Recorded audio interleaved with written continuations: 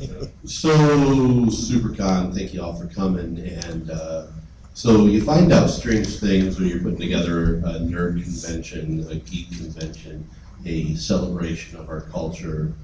You find out that the Guinness World Record holder for Swamp Thing collection lives right here in Sioux Falls, South Dakota. And just a wonderful, John, wonderful guy. He's such a driving force in Sioux Falls in local music, and he's an advocate for the town. And he was one of the earliest ones to sign up for us, and it means a lot for us to have this, and to have Mr. Phil Hester here, who had a beautiful run on Swamp Thing, and along with many other accomplishments, and to have them talk about this quirky, wonderful character that has touched their lives, and it's going to be a pleasure for all of us. So, if you'd all welcome Mr. John Boylan and Mr. Phil Hester.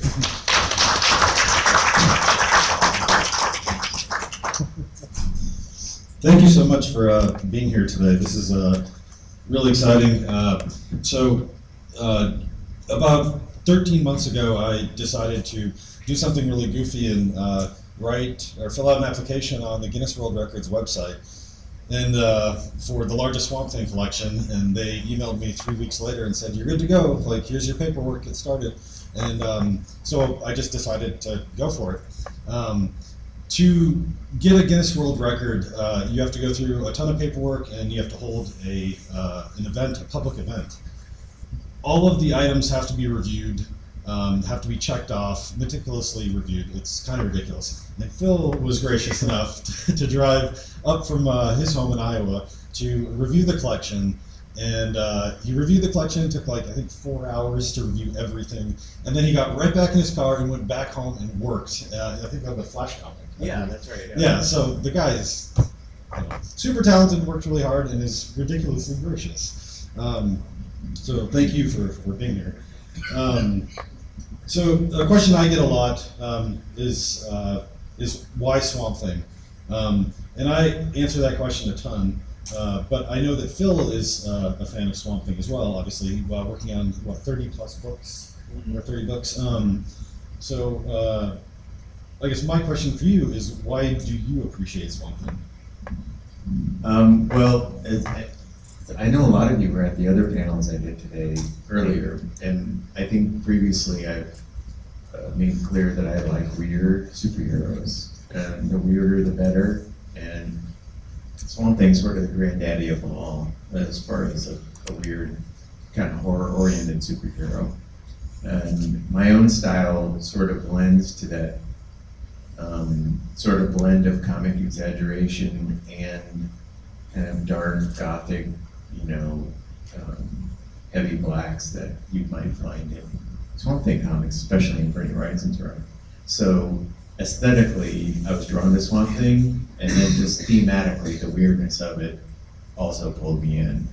And of course, it doesn't hurt that those first 10 issues are really excellent comic books, And so Swamp Thing's just been an evergreen, and it's been lucky that, like, subsequent runs, there'll be down runs here and there, but every 3 or 4 years there's another excellent run of Swamp Thing. So yeah, if you like good comics and you like weird comics, you can't not like Swamp Thing. Yeah. Through my Swamp Thing research, I collect articles, just the goofiest stuff. If you haven't had a chance to look at my exhibit downstairs, please do so. In my research, I came across a few quotes that I thought were pretty awesome. One is by Wes Craven, and one is by a writer from Famous Monsters magazine from 1982. The first quote is from Famous Monsters number 183, and they're describing Swamp Thing and the passion and why, what's so appealing about him. And to go along with what Phil was saying is, this gentleman wrote, "There's a message of hope that despite incredible adversity and personal tragedy, someone can triumph. It's the spirit of the lonely outsider, the man or woman who is forced by nature or circumstances to be on the outside, to be alone and watch life go on around them." So Swamp Thing being started as Alec Holland, a human, a scientist.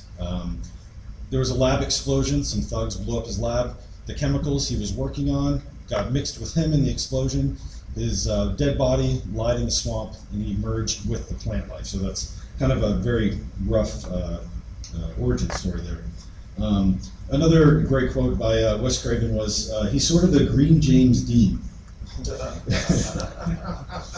Totally. An outsider you can identify with. He said, I think there's a part of all of us that nobody can relate to, the real us, and that we're sort of creepazoids, just wandering around in the world of our own making. Inside this monster, there's a beautiful person.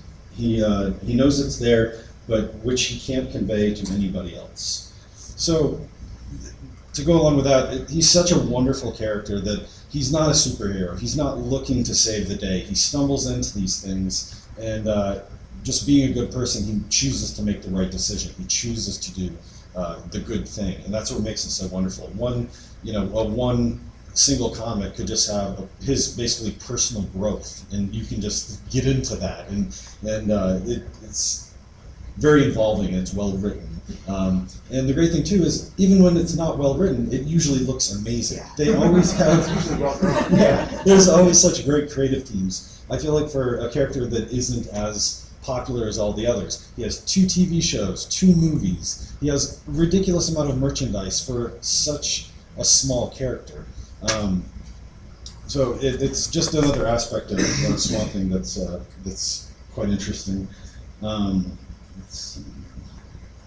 And another question to Phil. So along with that, 2 movies, 2 TV shows. That's more than really any B-level comic character. And at one point, he had more multimedia than even Batman. Why do you think Swamp Thing has such longevity, or he keeps coming back? All I know is from like a creative perspective. So many comic book artists and writers grew up as fans of Swamp Thing, and everyone sort of can't wait to get their hands on the character.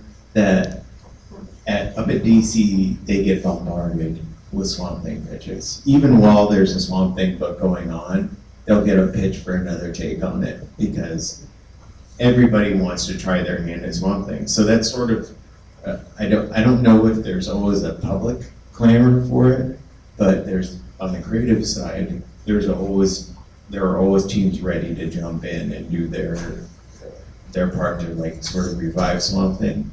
And I don't know, there probably is some kind of deep-seated Jungian, subconscious identification with that primal monster, because Swamp Thing comes from a long tradition of swamp creatures. I mean, there's any number of swamp monsters in and out of comics. On the Marvel side of things, Man-Thing being the prime example. But you know as well as I do, there's like scores of swamp creatures. So it's definitely something existing in the human subconscious that Swamp Thing taps into probably best. Did you enjoy the movies when they came out? Well, listen. When the first one came out, I was in high school. And it's not like it is today, where like you guys are spoiled by all the awesome superhero, horror, fantasy, science fiction movies. Like, when Swamp Thing came out, we had to appreciate it, because that was it. Like, we had to like go get behind it because that's all that was coming out. And to be honest, it was kind of cool just to see these ideas that were previously just part of our little nerd clubhouse, to see them on wider display. So, yeah, I did appreciate the first movie. Plus, it had Adrian Barbeau in it, and I was 13, so it was important. I did like it, and I liked the Dick Durock outfit. You could tell it was a rubber suit, but it still looked cool. And just to see Swamp Thing on the big screen was exciting to me. Overall, I feel that your run on Swamp Thing with Millar, Morrison, and DeMolder is overrated, but it's such a great series. There are numerous great character tie-ins as well, as a return to more of like a horror feel, which I'm sure helps that it was on Vertigo. Yeah. when you were on the book, how much of your appreciation for the character influenced your choices? Oh, yeah.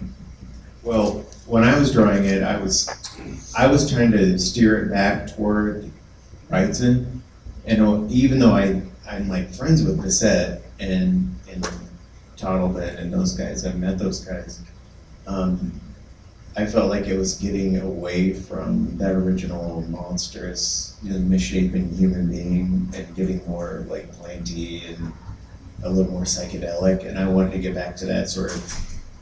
What I liked about the original run was like he was mad about being in this body that was clumsy, and I wanted to get back to making him a monster again instead of a green god, I wanted him to be a monster. And this is gonna sound so insider and weird, but like he was getting too plant-like, and I wanted him to be more mud-like. Yeah. So I wanted him to be a little more solid and goopy, and yeah. But unfortunately, my inker was under orders from DC to like make it look like John Toddleben had never left the book. So I was penciling in like I was trying to be Bernie Wrightson, and he was inking it like he was trying to be John Toddleben. So we were at cross purposes a lot of the time.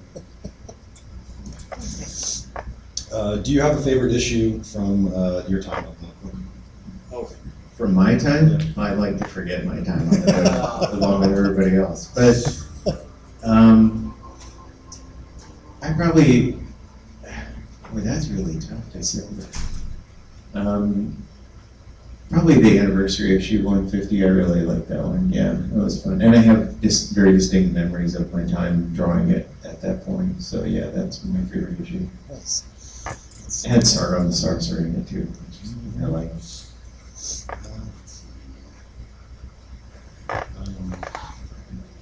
Are there any, I guess, like insider baseball stories that you can? I guess, and obviously, I'm sure there's plenty, like all of our jobs. I'm sure you want to direct me towards some. No. Actually, we'll get there. I have a little game we're gonna play after this. Okay. But I just mean like maybe some like surface level stuff or some little insider stuff that maybe we don't know about. Yeah, sure. I mean, one thing is that at the time the book got canceled, it was canceled for low sales at a time when like the numbers on that book would make it the by far the best-selling Vertigo book right now. Yeah, I mean, I think they canceled and it was selling like 31,000, which nowadays would be a smash hit at Vertigo. But DC had different priorities at that time. But no, and a little insider thing for me on how I got the assignment. Okay, I got a good little story there. I was asked to try out for the book, and like I said, I'd been a fan of that book since I was like 11 years old, and so it was like being asked to try out for your favorite baseball team you grew up loving. And I did 3 sample pages, and I thought they were really good, and I sent them in, and I didn't get the assignment. And I was really down about it. And at the time, there was an Albert Brooks movie that just came out called Defending Your Life. Has anybody seen that movie? And it was about like not living with regret. And I was like, you know what? I'm gonna call them up and ask to do my samples again. Like I'm gonna ask for another shot. And I called them and they said, okay, well, I don't know how much has changed between now and 3 weeks ago when you submitted these, but you could do another set of samples if you want. And I did, and they weren't a ton better, but they were a little better. And also, here's what I did, and I thought, wow, and they hired me, and I thought, wow, it worked. What I didn't know was they actually had hired somebody else, and he had flaked in that 3 weeks and disappeared on him and not done a single page in the 3 weeks that they hired him. So it was a good thing I knocked on the door again. And the artist's name was Billy Oscar, who's passed away now. But yeah, I'm glad he flaked. I truly appreciate the detail and the craftsmanship that goes into drawing Swamp Thing. And every artist that has ever worked on it puts their own spin on it. But at the same time, when I look at the detail and the time that goes into drawing Swamp Thing, is it kind of like a blessing and a curse at the same time? Yeah. it's not a curse at all because it's almost like if, I don't know how many of you are artists or even for yourself as a hobby or you're musicians or whatever. But when you really get into something and you feel like you're in the groove and you're just sort of like you're jamming on the thing. Swamp Thing is the ultimate jam character because you just get in there and improvise because he's misshapen and he's a monster and he's made of moss and mud and muck. So you can sort of just like, if he's not consistent from panel to panel, it's not a big deal. And if he's exaggerated, I mean, look at the Kelly Jones run for how exaggerated he could become. So you can just sort of jam consistently throughout. So it's not a pain in the neck at all. It's actually a lot of fun all the way through. And even to this day, if somebody comes up to me with a sketchbook and says, draw whatever you want, like probably 7 times out of 10, I will do Swamp Thing. That's awesome. Do you keep up with the book even today, or do you have? Yeah. How do you like the new series? But you mean the brand new one, the Len Wein Kelly Jones one? Yep. Yeah, I really like it. I mean, but I like the one before it too. Oh. But it's nice to see this new one be kind of a throwback to that original run, especially to see Kelly kind of approximate that kind of rights and feel to the book. Yeah, it's neat. I always get a little bit aggravated when people get really hung up on continuity and if something isn't exactly the same, and with social media being so pervasive, everyone's voice is out there. It seems like you can hear a lot of negative stuff like, oh, well, they're not sticking to the plan or how he looks or whatnot. And I've heard a lot of classic Swamp Thing fans say they do not like the New 52 because they turn him into a superhero more than just being a monster. Did you enjoy the New 52 series? Yeah. I have to say I'm a mark for pretty much unlike you, John, I'm a mark for every iteration of Swamp Thing. I mean, I even like the end of the first run when he really was this kind of a superhero. I mean, they changed his logo to look like a superhero logo. He's just such a bulletproof concept that you can put him through the ringer. He's sort of like Batman. You can put him through so many different takes and he's still recognizable. The essence of the character still comes through. So yeah, I like all of it. And as long as there's talent on the book, like you said, in the times when it's not well written, it's usually well drawn. Yeah.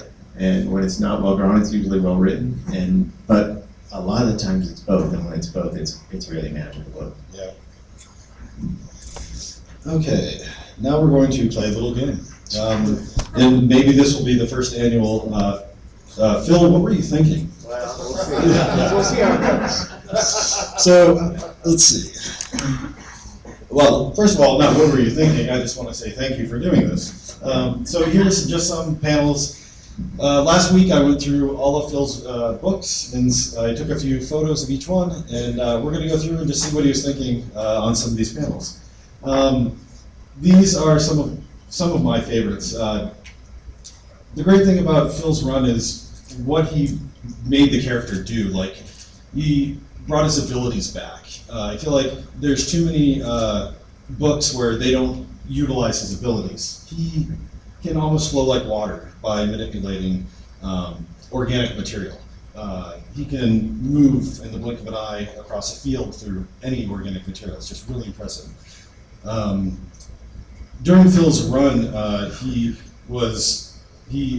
drew characters, classic characters, such as Liz Tremaine, that you'll recognize from Series 1 and some of Series 2, Taffy, Abby, and Swamp Thing, and Constantine's kid, which gets weird, Dr. Fate, Matt Cable, Matt the Raven, Linda Holland, Batman, Deadman, Phantom Stranger, Spectre, Lady Jane, Arcane, Sargon, Zatara, Constantine, Chaz, Solomon Grundy, Killer Croc, Chester Williams, one of my favorites, and the Floronic Man. So in these 30 books, he just packed in so much great stuff. So this is just to get us started here. And this is the first one. So, all right. Okay, So, I do have things to tell you about these. okay, good. So just to start things off, this is what I call the music slide. So on the t-shirt, you're going to see Platts Angst. It's like a noise music, or like more of an artsy. Yeah, OfDucks is a one-man band of really kind of impenetrable arc noise, and it's actually the name of, it's a pseudonym for a guy I knew in college named Colin Wales, who was a comic book artist, and OfDucks actually got some buzz from Warren Ellis. Warren Ellis kind of pimped those discs on his blog. But not only is that his band, that's him. That's Colin. That's a guy I knew in college. I just went ahead and put him in the book. Yeah. And then the other one is, you want to say it? Yeah. He's this Amazonian shaman is wearing a fishbone t-shirt. Yes. I was really into fishbone then. I still like fishbone. I was like really into fishbone. All right, slide number 2. Phil, what were you thinking? Here are just 2 examples of, I'm not sure I'm nasty here, but I think maybe Phil representing his Iowa roots. Yeah. So I see Swamp Thing's hand is right over the map, kind of in your neck of the woods. And then also the sheriff's car says Iowa County. Yeah. I live in Iowa County, so Iowa County, Iowa, and actually Swamp Thing's kind of his middle finger is sort of over where I live. But yeah, that was actually a little bit of synergy between Mark and I, because Mark, he really wanted to do something that related to the Mississippi River, and he knew I lived on the river. So, no, I'm not quite on the river. I'm like 90 minutes from Mississippi, but close enough. And so he wanted to tap into like my knowledge of basically Middle America, and so yeah, that's where the river run, that whole run came from. All right, next slide. Okay, I absolutely love this panel on the right-hand side, because if you're familiar with this run, Swamp Thing gains the powers of the Parliament of Vapor, the Parliament of Waves, the Parliament of Stone, and on the bottom right-hand side, Swamp Thing has utilized his power of the waves to put out a fire, and he is cannonballing. These are little cannonballing Swamp Things. Is there any background behind little cannonballs? Not really. We just never. I mean, I just thought it would be cool if instead of just showing raindrops, that you actually showed he was inhabiting each and every last little raindrop. So I made little fetal water Swamp Things to go in and. There's like really blown up huge. Yeah. But yeah, no, that was one of my favorite parts, was to draw not just Swamp Thing, but like Rock Thing, and just see him take on all those different forms. It was a lot of fun. Okay. Do you see what sticks out? Okay. So Phil let me in on some awesome little trivia. This Swamp Thing never has a left ear, and 99% of the books, he does not have a left ear. Right. He will have a right ear, but when you see the left side of him, it's just not there. So, that's just something I noticed from like doing the book, is that like he only has one ear, and I mean from reading the book, and I decided to keep it up. But a lot of artists don't. You know from being a Swamp Thing collector that a lot of people are going with both ears, and I just tried to, that was sort of my homage to the Ryzen run, where you only have one. When I came across this, I freaked out. I was like, oh my God, Phil drew a left ear. Yeah. I honestly think it's because I had that panel going the other way before, and I flipped it. Nice. So. False alarm, it is a right ear turn to the left. Yeah, there you go. All right. So, going through the panels again, there was this reoccurring item that kept jumping out at me, which I thought was really funny. So, on the top left, you're going to see a phone booth in the graffiti. It says Green Weenie. And then down here, you can see La Weenie Verde. And then on the right-hand side, I think it says the Book of Green Weenie. Hold on. Oh, yeah, there we go. Sweet, what is it? Yeah, so I know you mentioned it before we started, but what's the deal with Green Weenie? Okay. I'll tell you exactly what this is. I have nothing to do with this Green Weenie business. That is all the inker. The inker, Kim DeMulder, that's his idea. I think what happened, the one on the left is an earlier issue, and at the time I was like a big fan of Ween, the band Ween. And so I was putting Ween graffiti on a lot of books I was doing, and I think he riffed on that and turned that into Green Weenie, and then just kept it up, and just kept doing it, inserting it into the book over and over again. So I think that's the genesis of it, honestly. But you'll have to get Kim DeMulder to come to Sioux Falls and explain it to you. That quote is going to live in my brain for a very long time. Well, Hester, I have nothing to do with this green weenie business. All right, next up, let's see. This is from issue 146, and it is a House of Secrets number 92 reference. Yeah, it's a direct homage to that classic House of Secrets cover, except for it's all messed up. But and the fact that it's an homage is kind of brought home by the fact that I put BW Essence on the perfume bottle, which stands for Bernie Wrightson. But yeah, and you know the secret, the story behind that House of Secrets cover, who that is on there? I forget her name, but I've seen the photos, the reference. Yeah, it's pretty cool. It's I think it's Louise Simonson. Yes. It's Wheezy Simonson. Yeah, the wife of Walt Simonson. She's the star of that House of Secrets cover. Okay, let's see. But she wasn't Wheezy Simonson yet. No. Okay, Phil, what's the importance of Okay. Abby. This is so inside baseball, but Karen Berger, do you guys know who Karen Berger is? She's the executive editor of Vertigo. Yeah, and now she edits it. She packages books for Image. But she and Mark Miller kind of didn't really see eye to eye about the book. Mark kept wanting to put superheroes in the book, and kept wanting to put like Superman and Batman in the book, and Karen forbade it.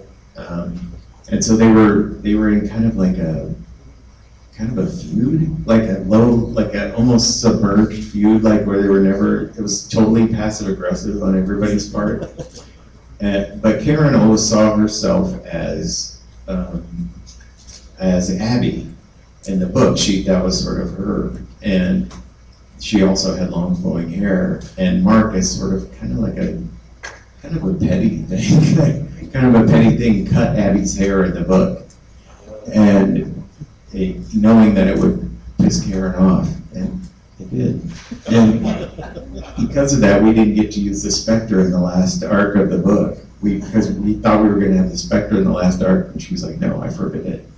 And we had to make up a new character to take the Spectre's place. Okay. Here is a panel of Don Roberto, yet again the gentleman with the fishbone shirt.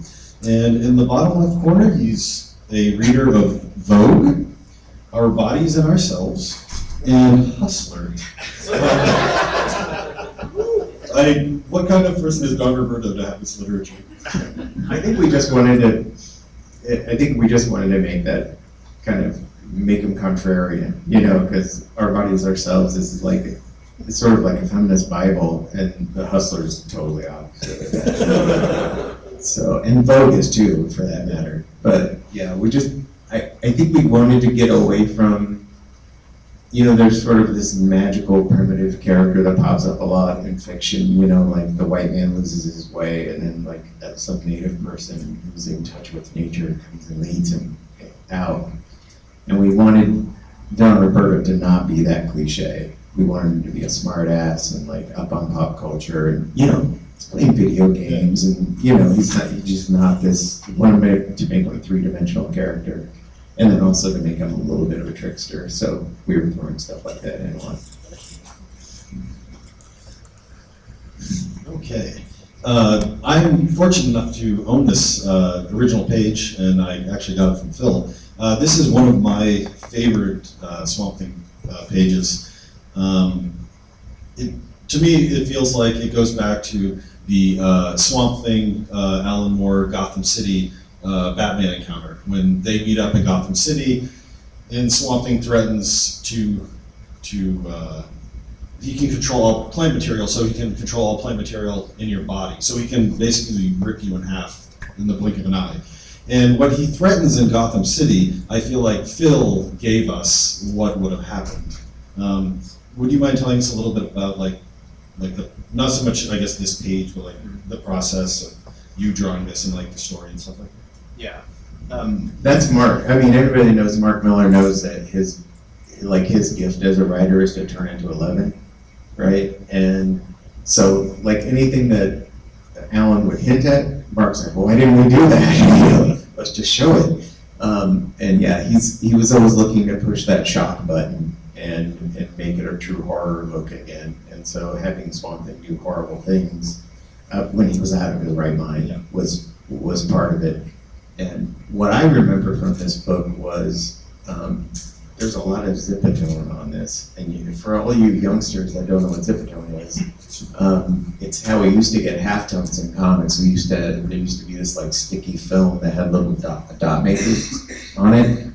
And we used to cut it out and like actually paste it on the page where we wanted that halftone to show up.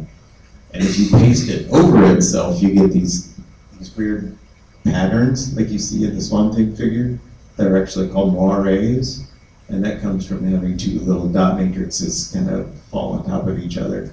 But we wanted to show that Swamp Thing encased in ice, you know, you wouldn't see him as like an all black form. Instead we did it with the zipatone. So that's what I really remember from this page. And also that the panels kind of reflect also the fissures in the ice, you know.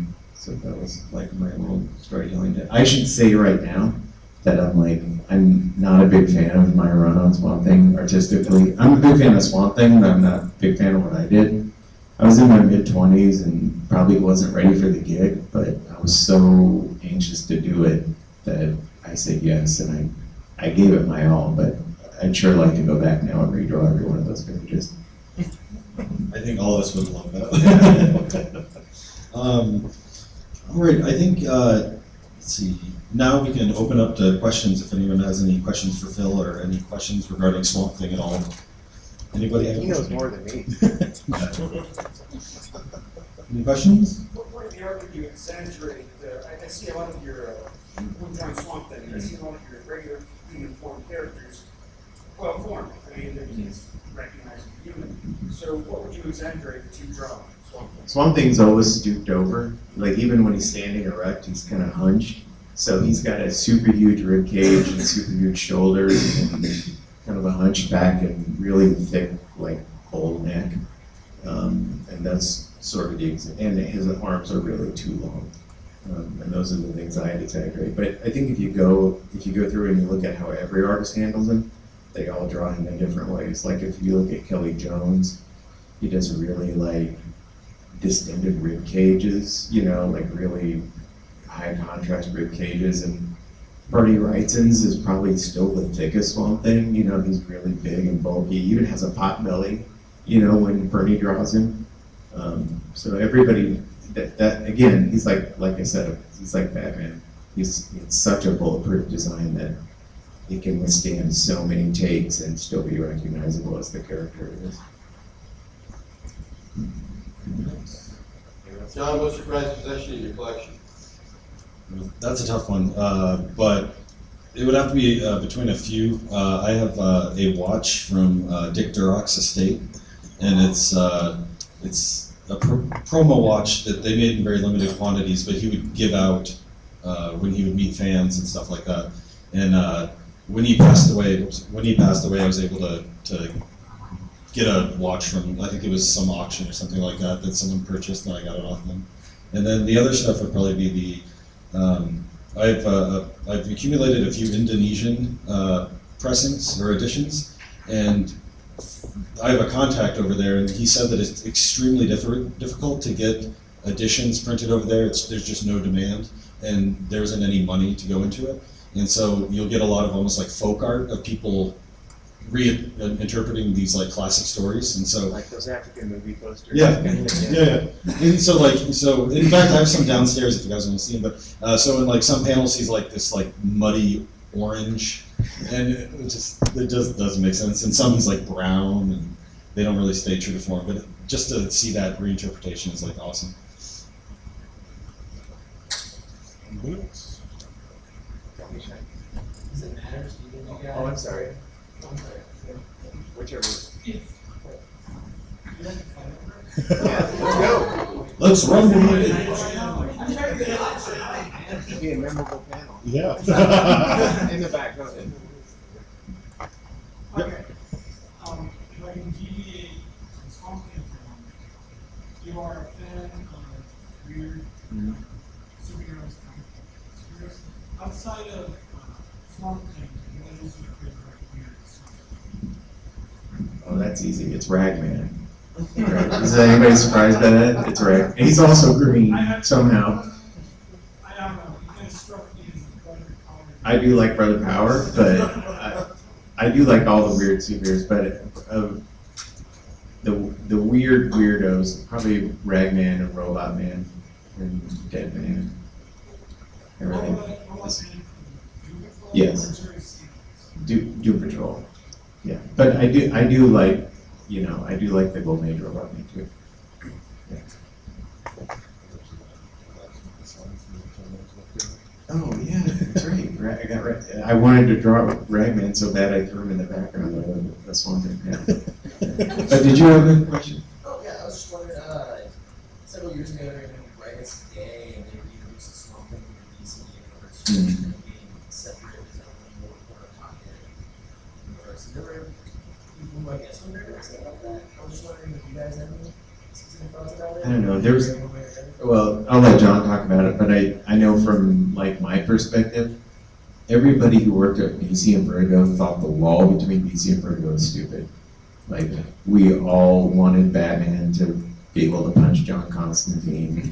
We all wanted, Swamp Thing to be able to scare the Justice League, because all those Vertigo books started in the DCU, and it seemed kind of dumb to then cut them off. And it seemed almost like a denying your roots. Like, oh, we're grown-up comics now. We don't have anything to do with those dumb comics. And I think what's beautiful about comics is it's sort of this kind of bastard art form that we don't have to be respectable, and in some ways that frees us, to do whatever we want. So no one's thinking about how this is going to play in a gallery, or who's going to say what about this in Art Weekly. We're sort of like the punk rock of art. We just do our thing and don't care. And so kind of denying that, those groups seem like very not punk to most artists. And I guess my take on that is, like Phil was saying earlier, being almost bulletproof. I have such heavy blinders on when anything comes up Swamp Thing that even if he was in a commercial hawking like Pillsbury biscuits, I would be so excited. I just don't care. Yeah. And the good work and the stuff that I hate to say true fans, that sounds lame, but that stuff floats higher than others. So if something isn't flying, it's going to look great probably, and if it's not great, it's probably not going to stick around. But as time is told, he keeps coming back, and sometimes I'm kind of confused by that. For instance, the new run, I appreciate the heck out of it, but I do think it's really odd that you would cancel a book and then bring it back in less than a year because of because of poor sales. What? I don't know. Just so strange. John, did you like the Lemire run? Yeah. There was parts that I thought was a little odd, just in terms of how his character and abilities were portrayed, but I enjoyed it quite a bit. I just think you almost had to read that along with the Animal Man series. I really enjoyed that. It's probably been my favorite since Miller. Oh. And I loved that run, man. Yeah. So, Yeah. The mystic side versus the horror side. And there was a pretty deep horror between the Animal Man and that too. And then it was in this new bright and shiny DC was a little dark. Yeah. Leading eye corner was awesome. I was really blown away when the New 52 started back up and the whole rock green thing was going on, and it wasn't under Vertigo. And there is one panel that like burned in my mind, and I'm sure you guys remember. There's a whole an airplane full, and there's a grandmother and child on this plane, and the little kid looks out the window to say something, and he turns back, and I think his grandmother's rotting away, and then like he's like, "Grandma," and she like pulls his mouth open and like. They all die. I'll just leave it at that. But like, when I read that, I was like, how is this just on the shelf? Like, it was really cool to see, but I was really shocked that they're just like, oh no, this is a DC book, and it's like, no, they shouldn't be picking this up. Have you seen Batman vs Superman? Oh yeah.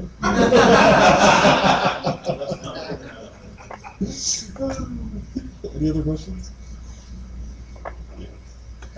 When talking about fandom, I'm wondering if you were a fan of comic books and that kind of drew you to your current field of being an illustrator, or if you're an illustrator and you fell in love with comics. No, I was a fan. The fandom is what made me become. I mean, I guess I always liked to draw and write when I was a very young kid, but what made me get serious about it was comics. At about age 12 or 13, that's when I, was like, yeah, maybe I can do this for a living, I can be one of these people whose names I see in the credit box. And that's what made me get serious about it. But, all through art school, I sort of stayed open to the idea of maybe doing other things, being a fine artist or going into animation. And I do have a fine art style that's completely different from my comic book style. It's a lot more abstracted, but no, comics is what made me an artist. Bill, you referenced music a lot. In previous panels, with Gordon, we were talking about rock and roll. Yeah. And then you thrown in the Fishbone stuff with me, I did that. Record producer next year, right? A record label, and Phonogram, one of my new favorites that I found in the local music. Did you find yourself trying to weave that mysticism of music and the magic of that into your art, or do you? No. Sorry. No, it was just me trying to give a shout out to bands that I like, and because I was doing it in every book I did, because there was a lot of graffiti. There used to be a lot more graffiti in the world when we were younger, and every time I did graffiti, I'd always try to throw a band in that I really liked. So that's basically all that was. Being 25, that's what it meant. Aaron?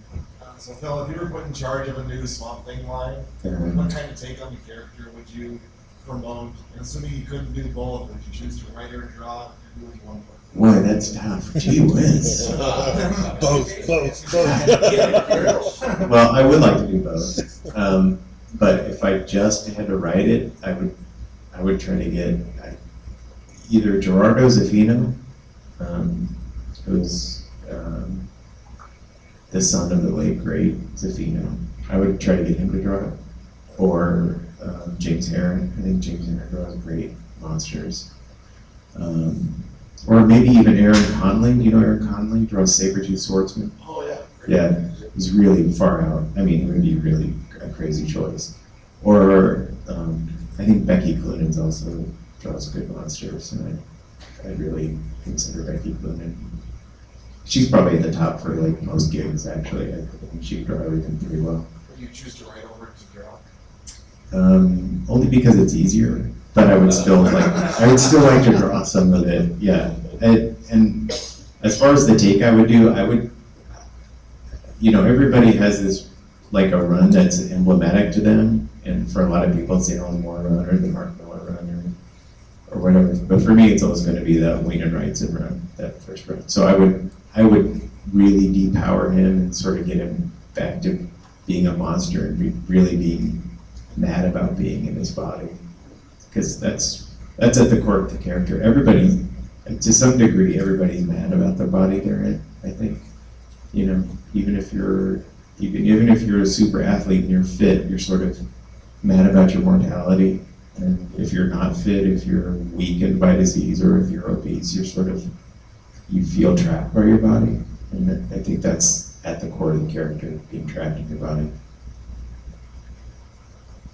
Yeah. Kind of back to the music thing. Have you ever actually been commissioned to do any of the artwork for like any band, like cover art? I'm trying to think about that. And I think I have at one point, but I forgot. I don't want to pull a Stan Lee on you, but I've been doing this for a really long time, so I do forget things once in a while. But yeah.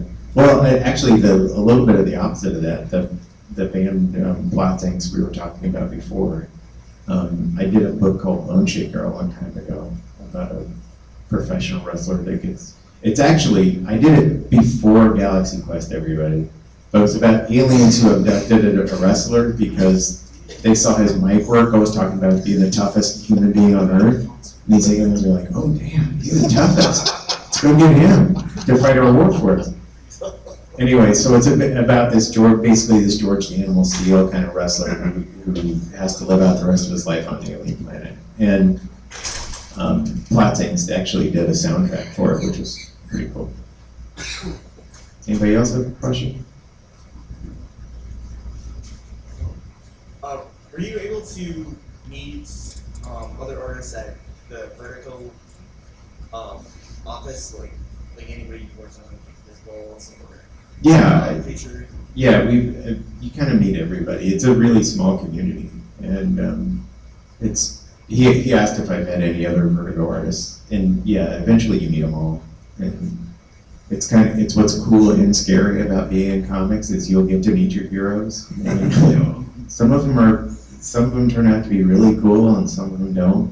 But the good thing is, I think for me at least, the cool ones have outweighed the jerks by quite a large margin. But for me, the scariest thing was meeting Bernie Wrightson. I met Bernie while I was the artist of Swamp Thing. And I had no idea what he felt about, my work, or if he was angry about Swamp Thing and DC in general, or, but he was really gracious. And it was at a time when he had stopped doing Swamp Thing sketches for people, but he did one for me since I was the artist of Swamp Thing, which was really sweet of him. Yeah, he's one of my heroes. Anybody else? Yeah. Do you ever go through and look at people, like the unofficial artists, the fan artists, and see what their takes on your characters are? Oh yeah, I mean, I see a lot of people bring me their work at shows, bring me portfolios to look at. But it is cool, just like a lot of really interesting takes on existing characters you'll find on DeviantArt and other places like that. So yeah, if you're interested in just seeing different voices, it's a good place to go. Anybody else have a question? Okay. I have one. So this might sound nitpicky, but why does Swamp Thing have teeth? That is a great question, and I thought about that a lot actually. And I thought, are these bones? Are these what's left of Alec Holland underneath here? And they're not. His adult teeth or something. Yeah. Or are these rocks? But they're so white. What it boils down to is they look cool. Yeah. If they didn't look cool, we couldn't do it. So yeah. It's like, how does Batman see through those blank eyes? Yeah. It's cool. That's why it's there. Why does Hawkman make giant wings out of it? Is it metal? Is it magic metal? Because it's cool. Yeah.